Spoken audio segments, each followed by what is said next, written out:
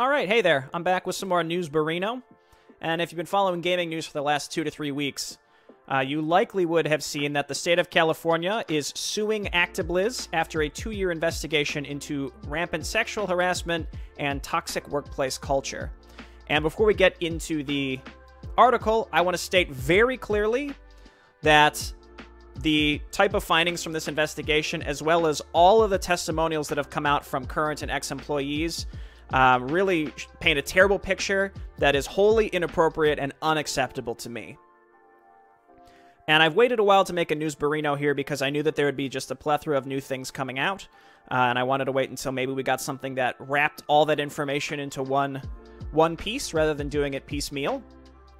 So this is a piece by Jason Schreier of Bloomberg, again, similar to my first Newsborino where we talked about the Warcraft 3 Reforged postmortem. Blizzard turned game developers into rock stars. Misbehavior followed. Managers set the tone by hiring mostly men, stoking their egos, and dating women in the company, current and former employees said. Now, also before we start, I want to make clear, I think it's important that people understand the difference between journalism versus like an op-ed, right? Journalism does require corroboration. It's not just making baseless claims or taking one person's testimonial as fact. I'd encourage you to maybe read into that if you are skeptical of different pieces. You know, look into, who writes them, what their title is, what their goal is, etc., etc. Media literacy. One summer day in 2018, employees of the video game maker Blizzard Entertainment opened their email to find a brusque message from the chief executive officer, Mike Morhaime. It said the company parted ways with Ben Kilgore, the chief technology officer and Morheime's heir apparent. The email didn't give a reason, but employees immediately began to gossip. Kilgore presided over the most notorious group of sexist drinkers at the Irvine, California headquarters, where sexism and drinking were rampant, current and former employees said. Shortly afterwards, they got a supposed explanation during a large staff meeting. Derek Ingalls, now head of the technology department, was asked why his former boss had left. Ingalls told a brief story that concluded with a strange piece of advice. Don't sleep with your assistant, but if you're going to sleep with your assistant, don't stop. I almost feel like just that one quote is so reflective of everything we've heard coming out of Blizzard recently and the culture there. It's very inappropriate. 5 people who attended the meeting, which hasn't been previously reported, recounted versions of that story in interviews with Bloomberg. Also in the room that day was a representative from Human Resources who stood silently by, they said. Ingalls' comment led to a barrage of speculation surrounding Kilgore's departure that Bloomberg had not been able to verify. Regardless, a former Blizzard assistant said this sort of locker room banter was sexist and damaging to the careers of assistants and other women at the company. And I feel like it's pretty elementary to understand why that is the case. The comment illustrates a side of Blizzard unknown to the outside world until recently. The games it developed, such as Diablo and Warcraft, are among the most critically acclaimed on the market. The Activision Blizzard Inc. division was regularly ranked among the best places to work, and served as a shining example of how to build a long-running game studio that never put out a bad product. Well, that's debatable, but sales, I suppose, should, prove that in a way. That facade crumbled last month when California sued Activision Blizzard, saying it harbored a frat boy culture of sexual harassment and discrimination. Current and former Blizzard employees then took to social media to share their own experiences. More than 50 spoke to Bloomberg, and most requested anonymity over fear of reprisal. Women recalled getting accosted for dates at the office, being subjected to alcohol-fueled hazing rituals, and watching male colleagues use company events as a venue to solicit sex. 6 women said they reported incidents to Blizzard's HR department and saw no results. Their stories provide insight into how the culprit culture developed into a legal liability. The complaint from California and the employee protests and shareholder lawsuit that soon followed spurred the company to action. Activision Blizzard Chief Executive Officer Bobby Kotick apologized, and the company ousted Blizzard's president and an HR executive. So that's talking about J. Allen Brack, who resigned, and also the top HR executive, I believe, in the Blizzard side of things. And this was some of the most recent news of them stepping down. And I want to be clear that you don't have to partake in these malicious harassment, acts of harassment, or partake in the drinking, the day drinking and going around and insulting your fellow employees with hazing rituals, etc., etc. You don't have to partake in those in order to uphold an institutional culture that allows it to continue happening. So I do think that it's good that J. Allen Brack has resigned, because if you're the CEO of a company, it's important that you get out quality products and return to your shareholders, but you also set the culture of your company, and you have to be aware of what's going on, and you have to enforce your code of conduct. In an emailed statement, an Activision Blizzard spokesman said, "We appreciate the courage of any current or former employee who felt uncomfortable in the workplace in coming forward with and we will fully investigate any such claims." Morhaime, the Blizzard co-founder and former CEO, declined to comment. Kilgore and Ingalls didn't respond to multiple requests for comment about the meeting in 2018. Ingalls left the following year for a job at Amazon.com, Inc. Although California's case is against the parent company, a global game publisher with nearly 10,000 employees, the bulk of the complaint centers on Blizzard. Until just a few years ago, the unit operated with near autonomy, largely because its quirky formula was so successful. Its fantasy and science fiction worlds borrow heavily from tentpoles of nerddom, like The Lord of the Rings and Alien. Blizzard has cultivated such an adoring fan base that it draws tens of thousands of people to an annual convention where its attendees cosplay as characters from the games, and the developers are treated like rock stars. I've been to BlizzCon, I've been to one BlizzCon, and it is true, there's an air of self-importance to it. A lot of games get made, and they don't have conventions about them. It's absolutely a rockstar mentality, and it touched almost every aspect of Blizzard culture, said Christina McConan, who worked at the company from 2013 to 2019. And that's a pretty long tenure for a tech company. 6 years at the same place. These developers were untouchable. Not only could they tell you how to do your job, but they had so much power, they could do whatever they want in line of sight with their other powerful friends. Blizzard management set the tone by hiring mostly men, stoking their egos and often overlooking or being unaware of misbehavior, current and former employees said. Many executives were also dating lower-ranked employees. Morhaime, who ran the company for 27 years, courted and then married a Blizzard business director in 2010. Another founder, Frank Pierce, left his wife for a Blizzard customer service representative, and they wedded in 2012. J. Allen Brack, the outgoing president, also married a lower-level employee. Now, I want to point out, my opinion is it's not inherently bad to have workplace relationships, but what this shows is a pattern of high-level executives who have distinct power dynamics over lower-level employees. Kind of, again, setting an implicit tone. It's not necessarily malicious, but it does, the outcome, the way that it happens is not malicious, but the outcome can have negative results. It sets it, again, it can contribute to a negative atmosphere. Those relationships were consensual, but they set a precedent that made some female employees uncomfortable, the women said.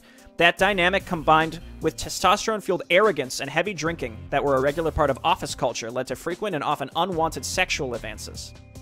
Cher Scarlett, who worked at Blizzard for a year starting in 2015, said she was groped by male coworkers at 2 company parties. "It didn't even occur to me I should report this behavior," she said, "because in my mind this behavior was normal and protected here." And this is what I mean when I talk about an institutionalized culture. It's something that's ingrained, that you don't necessarily have to participate in to uphold. Blizzard was founded in 1991 by 3 men. Early employees, almost exclusively male, were bookish and introverted. Those days were less a drunken party and more like the inside of a teenage boy's bedroom. Desks were adorned with pictures of scantily clad women, and designers drew characters with large breasts and little clothing, recalled one of the few women there at the time. A video created for the company's 10th anniversary condescendingly describes the easy laugh and sister-like qualities of Blizzard's first female employee. I've seen this 10th anniversary video, and I actually brought it up in the first Newsborino where we were talking about Warcraft 3 when I was talking about Crunch and how there were employees that were interviewed for that where they were talking about having to get a second and third job, which is not something to take pride in, but they almost seemed like prideful of the amount that they were overworked. However, the team quickly became known for making quality games. Its biggest innovation was Battle.net, an online platform that made it easy to match against other players on the internet. It served as the basis for Blizzard's success moving forward. In 2004, Blizzard began to penetrate pop culture with World of Warcraft. The online game, set in a vast land of orcs and elves, had more than 10 million subscribers by 2008. That summer, Activision finalized a merger with Vivendi Games, the parent of Blizzard, generating a windfall for early employees. Now, I want to talk about this briefly because a common response that I've seen to this whole scandal is people conflating it with the Activision merger. Now, I'm glad that this paragraph here was pointed out because this type of ingrained culture in a workplace doesn't just pop out of nowhere in like a year or two.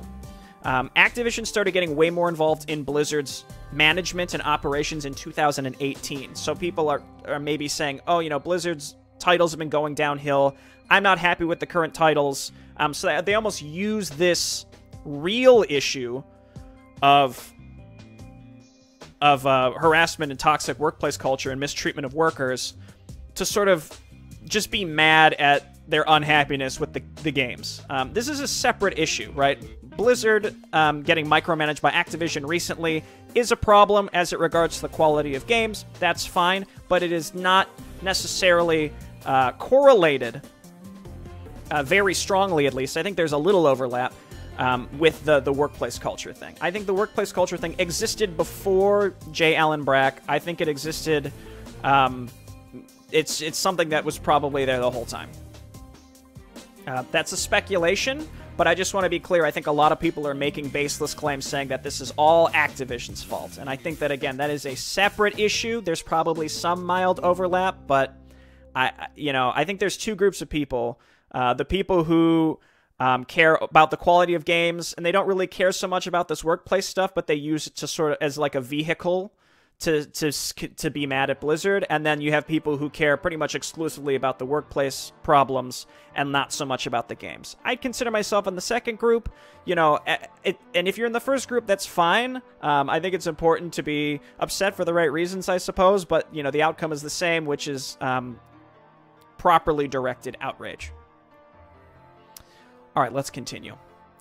Christine Brownell, who worked at Blizzard from 2003 to 2005, said she was never harassed, but noticed a change in a portion of her colleagues once World of Warcraft took off. Some got profit-sharing bonuses the size of their salaries, she said, and fancy cars suddenly populated the parking lot. Their ego filled the room, Brownell said. They thought so much of themselves and what they had done.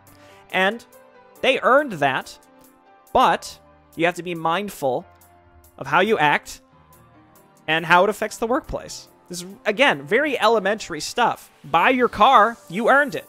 But don't be an asshole. World of Warcraft went on to become a cultural phenomenon. Vin Diesel and Mila Kunis confessed on talk shows that they were addicted. South Park devoted an episode to the game, and Universal Pictures released a big-budget movie, which is 28% on Rotten Tomatoes. Shocking that a video game movie sucks, because they all do. The company's convention, BlizzCon, ballooned from 4,000 attendees in 2005 to more than 20,000 in 2010. The events featured performances from Ozzy Osbourne and the Foo Fighters. And you can see one very consistent demographic in this picture. Obviously, it's only one picture of BlizzCon, but very heavily the same type of person attends this. This marked a turning point for Blizzard and for its culture. Some male employees began to see women at the conventions, not just as customers, but as groupies. One woman who worked there recalled a conversation in which one of the Blizzard's top executives told a group of his staff that young women, both fans and colleagues, saw them as superstars. And why shouldn't they benefit sexually from that? Because it's gross. They have these legions of fans swarming around them just because they are known figureheads in the community. And they're abusing their power like that to take advantage of these fans and their coworkers, said McConnell, a former Blizzard community manager. Female employees learned to avoid the bar at the Hilton Hotel near the convention center, which was a destination for drunk colleagues to hit on women, said McConnell and other former staff.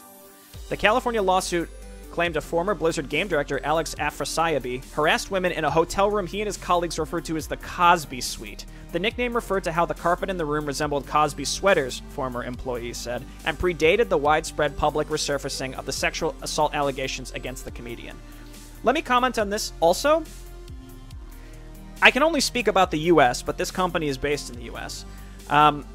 It was like 2010, 2012. It was like 10 years ago that Bill Cosby became synonymous with sexual misconduct.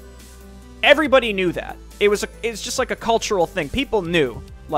So let's be really charitable.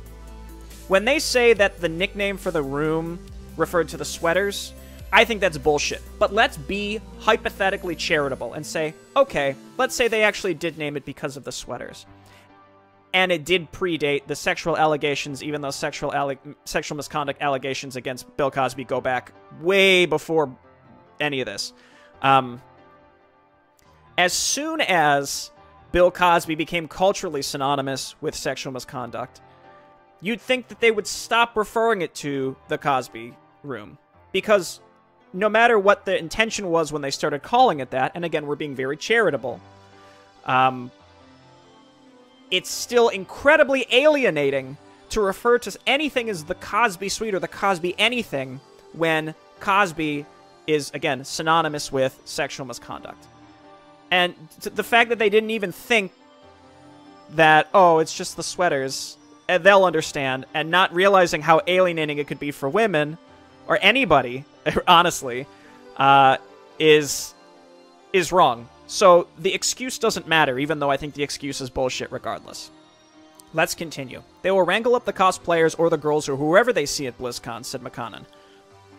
Occasionally, the company would discourage this kind of behavior, she said. This is when emails go out. Don't wrangle the fans into the executive suite.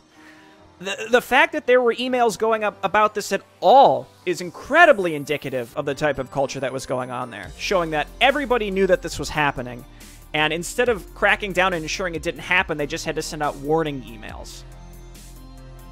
Inside the office, women were outnumbered 4-1, according to an internal gender breakdown from 2017. That imbalance left women facing misogyny, loneliness, and harassment, current and former employees said. The Activision Blizzard spokesman said such conduct is abhorrent and will not be tolerated. And of course that's what the spokesperson's going to say. But can I say, all this kind of stuff's always in your company handbook where it says, hey, don't harass people in the workplace. And you think, of course.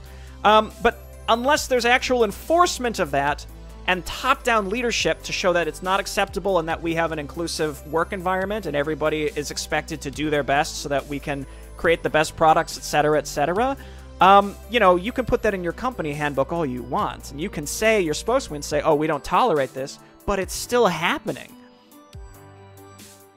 Men at all levels traded insults that regularly involved the word rape, according to the lawsuit and interviews. Some women found themselves so isolated that they were even at odds with female coworkers, said Nikki Broderick, who worked at Blizzard from 2012 to 2019. Because there were so few women, the women really had to compete to stand out with their peers, she said. It created a really toxic competitive environment, not just between the men and the women at Blizzard, but the women themselves. Whenever a woman started in the quality assurance department, men would line up to introduce themselves, said two women who worked on the team. Male recruits did not get their own receiving lines.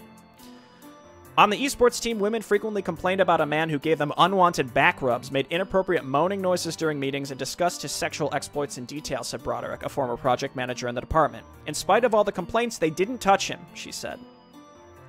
Another colleague once told Broderick that her ass looks great in the shorts she was wearing. My friend reported it to HR, but nothing happened, Broderick said. I never wore shorts to the office again. And I'd also like to point out the fact that this person said that their friend reported it. And this is, again, it's about power dynamics and intimidation. You don't feel comfortable reporting something. So Activision Blizzard can say, oh, we're going to investigate this ourselves, and we're going to make sure this doesn't happen again. But the fact is, you have a climate where your employees who are victimized don't feel comfortable working with you to resolve it in the first place because it's institutionalized. It's deeply ingrained. Until his departure in 2018, Morhaime was the heart and often face of Blizzard. He is soft-spoken, gregarious, and adored by many Blizzard employees. Receptionists shared stories of Morhaime's kindness, and developers gushed about how he prized creativity above all else. Glassdoor reviews named him one of the top CEOs of 2018. Morhaime encouraged people to come to him directly with their problems. And I talked about this a little bit in the first Newsborino, which is Morhaime was liked by employees in the company for the most part because he cared about his games. He would purposefully delay games because he cared about the IP. It wasn't just only the bottom line. You know, he knew they had to make money, but he wanted to make the best games possible. I think the opposite side of that coin, though, is when you're CEO, you're in charge of the company, right? You're returning to your shareholders, you're making the best product possible, but you're responsible for your workplace. The buck stops with you. You're the top of that chain. So if HR is shielding you or you knew about it, but you just sort of ignored it and hoped it would go away, you know, you can be a great leader in some aspects, but not in others, and it seems like Morhaime failed in this specific way. People who worked for Morhaime said his warm leadership style could be a blind spot. It's like I didn't read this article prior, so it's funny that this is basically what I was just talking about. Some said he was shielded from the misbehavior, or that he gave offenders the benefit of the doubt, extended them too many chances, or let them walk over him. In a private Facebook post reviewed by Bloomberg, a former assistant to Morhaime wrote that she had informed him and other executives about rampant misconduct. In a public statement following the lawsuit, Morhaime apologized to his former female employees and said he wanted to hear their stories. The fact that so many women were mistreated and were not supported means we let them down, he wrote. Many of the most grotesque descriptions of misconduct in California's lawsuit were about Blizzard's technology department, current and former employees said. Kilgore, the longtime head of the group, was Morheim's planned successor but didn't share his boss's understated demeanor.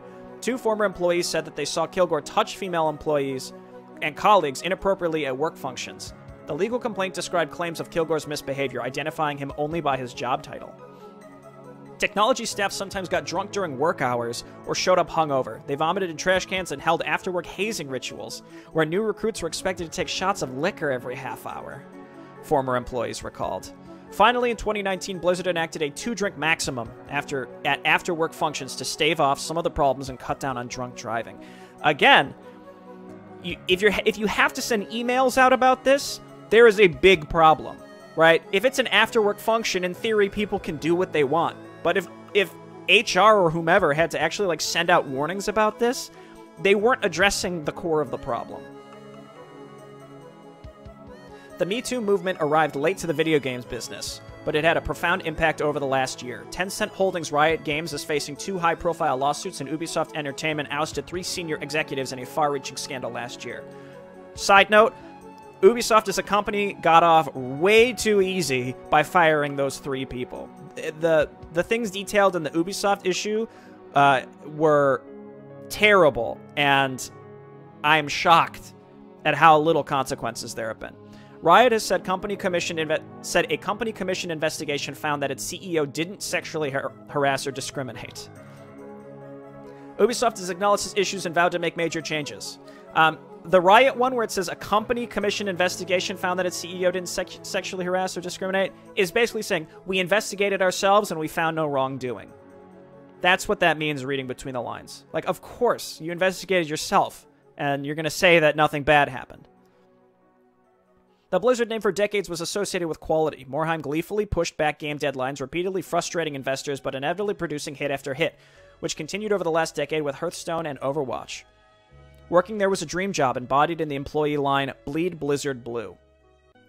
It was common for game developers to make sacrifices just to get there.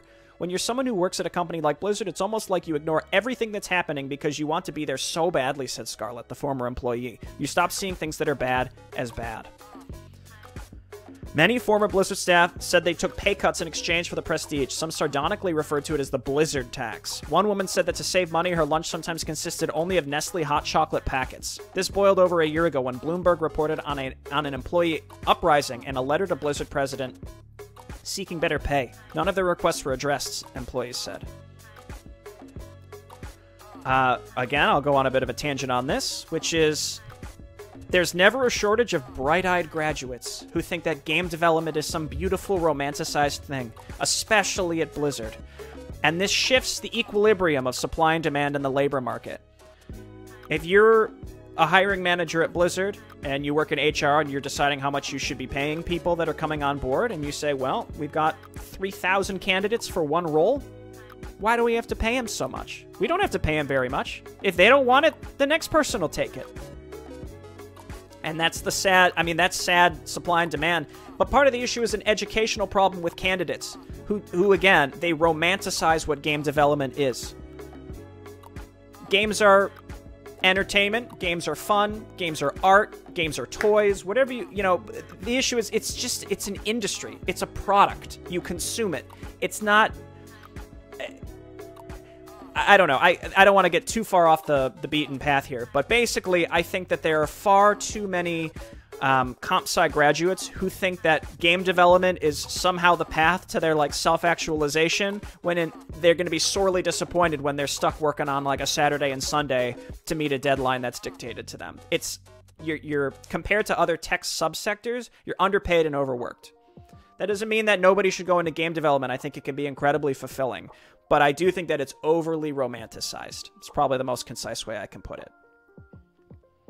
The salary gap was even more pronounced for women, according to interviews and the legal complaint. 7 women who worked at Blizzard said they made less than male colleagues with similar experience. 2 women said that they were told by their manager not to discuss their salaries. One shared screenshots of her boss saying salary information should be kept confidential, an apparent violation of California law. I'm sorry that I'm going on a lot of tangents, but I'm hopeful that this is a learning experience for some folks. When it comes to discussing salary, The reason your employer doesn't want you to do that is because as soon as you know what the person next to you is making, if they have similar experience to you, if they got a similar performance review to you, if they're doing the same kind of work as you and you find out they're making more than you, then you're going to go back to your employer and say, I need more money. They don't want you to be competitive about your salary, and they don't want you asking for more. So that's why employers try to make it taboo to talk about your salary. And you think, oh, it's awkward. I don't want to make someone feel bad because I'm making more than them, or I don't want to feel bad because I find out I'm making less than someone. But the reality is, if you know that, you have way more power to negotiate your own salary. Activision Blizzard said it strives to pay all employees equitably for equal work, and that it has higher promotion rates for women than men. The company doubled the number of women in game development leadership roles since 2016, the spokesman said. And that's nice. Again, it's like, on paper, that's great. It doesn't seem like it was actually addressing any of the core ingrained problems. Nazi Fairs, who worked at the company's Netherlands office from 2018 until this year, said the gender pay disparity was a point of contention for Blizzard employees around the globe. Lots of my colleagues were really annoyed, he said. Still, many women said they were willing to put up with the problems at Blizzard because they love the products, many of their coworkers, and even some aspects of the company's culture. But in the last 4 years, that confidence was shaken. With Blizzard revenue sliding, Kotick and his deputies have taken a more active role in Blizzard's operations, Bloomberg reported last month. The incursion intensified after Morhaim's exit in 2018. We talked about this in the last Newsborino. And this is that overlap. Remember I said I think there's the Activision micromanagement in terms of game quality, and then there's Blizzard workplace garbage. And this is probably where that overlap. Again, if it's a Venn diagram, this is the slight overlap. But they are not two completely similar problems. Where were we? Current and recently departed employees said that rather than eliminate the sexist culture, the added oversight has only exacerbated Blizzard's problems. Activision has pushed Blizzard staff to hit unrealistic deadlines and do more work with fewer resources, increasing stress and overtime across all levels. So here comes the crunch.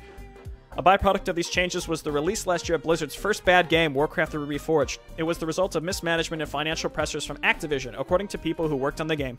Developers on the project wrote in an internal postmortem reviewed by Bloomberg that they were suffering from exhaustion, anxiety, depression, and more, mirroring some of the stories and complaints that followed the lawsuit.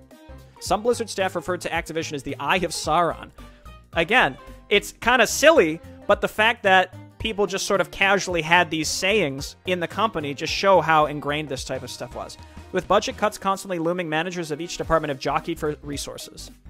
As a result, some are reluctant to report internal problems and risk drawing unwanted attention to their teams from corporate overlords, current employees said. Activision Blizzard said it aims to preserve Blizzard's unique identity while ensuring a safe and fair work environment. It recently awarded equity to every employee, the spokesman said. Again, these are just platitudes. However, a recent revision to the performance review system forces managers to give more frequent negative reviews, which will result in less generous bonuses and profit shares for Blizzard employees, 3 people familiar with the change said. Several women said they fear this will give managers more opportunities to discriminate in conscious and unconscious ways, and that it will further empower the company's supposed rock stars. Okay, that's the end. That last paragraph says a lot. It says a lot. So when it says that they're forced to give out more negative reviews, so how much you're compensated is based on, if part of it is based on your performance review, the company says, well, because we can only afford to give a certain number of people the benefits of a 5-star review, like if it's like a 0 to 5 scale, you know, it's a simplification, but that means that we have to give more negative reviews. Like literally not everybody can get a 5 because we can't afford to give everybody the financial reward of getting a 5 on their performance reviews. Again, this is an oversimplification. There's a lot more detail that I could go into, but I'm familiar with this type of performance reviewing, and there's always a lot of rumors surrounding it. But the second part of the paragraph also really plays into it, which is about discriminating in conscious and unconscious ways.